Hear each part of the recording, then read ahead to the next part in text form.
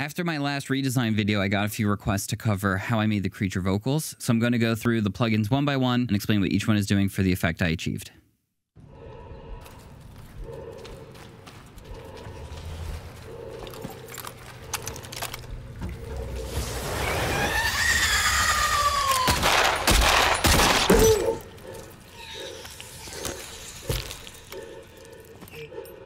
First is the raw recording itself. This is just me making some crazy sound with my throat into a large diaphragm condenser microphone. I recorded this at a resolution of 96 kilohertz, so I could pitch up or down or stretch it without introducing artifacts. Let me quickly bypass some of the pan and send automations since this was done to match picture. We can add these back in later to show the final effect.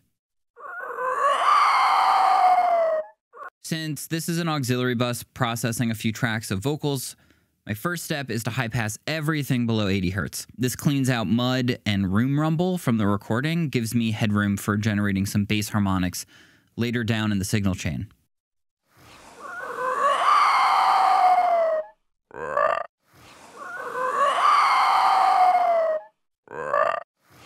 Next up is pitch shifting. The worm creature isn't some massive imposing beast, so I wanted the size of the vocalizations to match not only its relative stature, but I played with the foreman a bit to get closer to what I imagine a worm-like creature's vocal cords would sound like. Since it doesn't really have bones or a resonant body, it's basically just a slimy tube. I added just a touch of drive here, which I found emphasizes the high end nicely, gives it more of a hissing quality without sounding too affected or introducing a ton of distortion.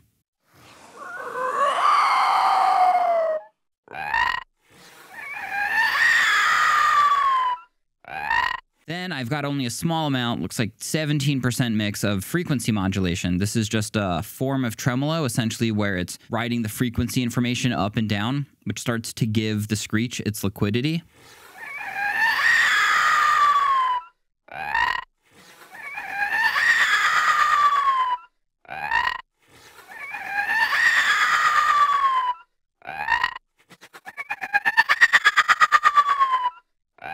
In addition to the frequency modulation, I've got amplitude modulation, which is following a sine wave shape, but is strictly affecting volume. So basically just another form of tremolo that ends up adding some growl texture to the vocals by making them sound choppy.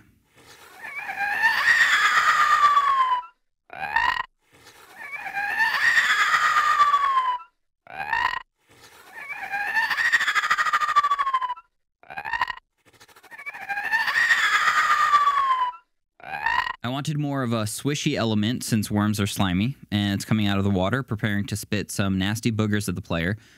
So this phaser plugin lets you choose the frequency range of the oscillator, as I just wanted to target some high end with minimal phaser delays, and just a touch of saturation to bring out that swishiness in the high end. Again, only using like 25% because all these small steps add up.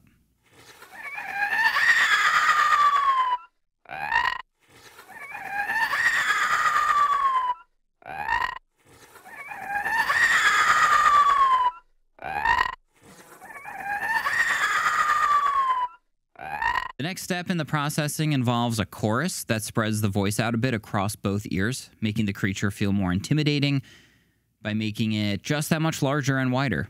Now, the reason I have this taking place on a different track is because I didn't want any of the bass and subharmonic processing to be affected by the width.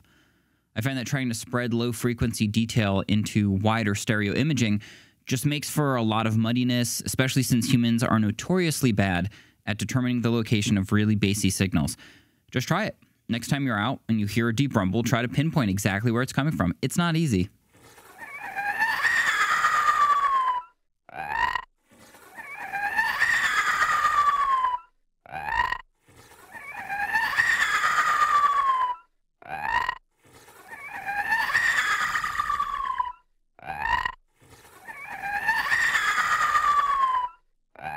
Vocal synth is pretty cool, although I don't use much of it unless I'm specifically doing creature vocals. It's got a bunch of handy modules all housed within one plugin. The BioVox module over here is adding sort of exactly what these knobs say, a nasal and breathy quality to the sound, which adds some air to the overall screeching.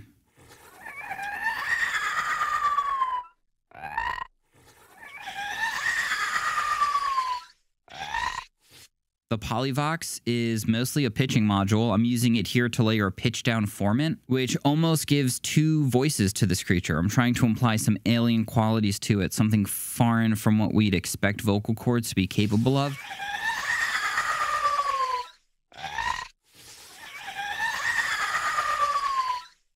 And then at the bottom here, I'm again just using a chorus effect, but this time it's to add some movement to these two modules so they don't remain stagnant. As you'd expect an organic sound to modulate over time. Again, all of this is only like a 36% mix.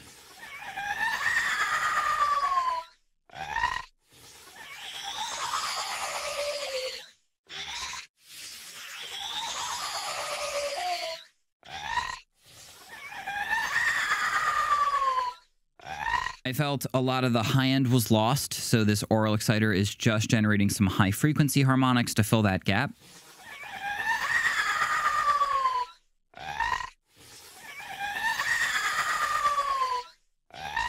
And then this multiband compressor is lightly attenuating those peaks so the sound doesn't become too harsh or grating.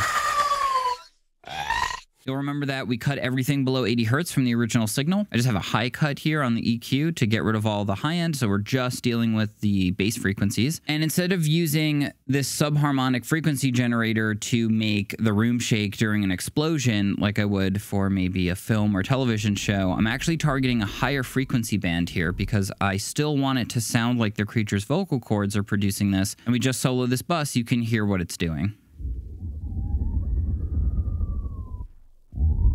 I'm not sure if you're going to be able to hear any of this if you're listening on like phone speakers or earbuds.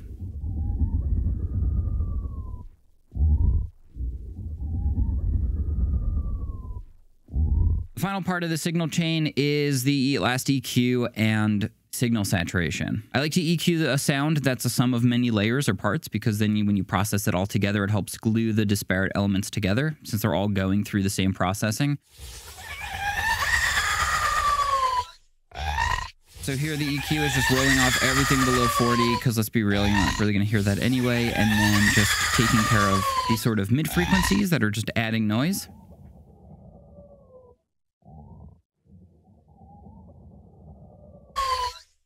And then these higher frequencies that became a little bit grating.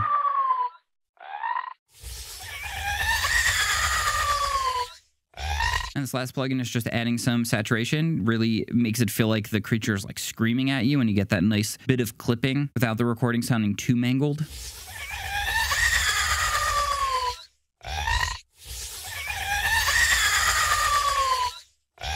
This is also where I'll do the reverb and the panning, so the sound stays together and sounds as though it's emitting from the common space. Let me add this all back in and we can hear the final sound again.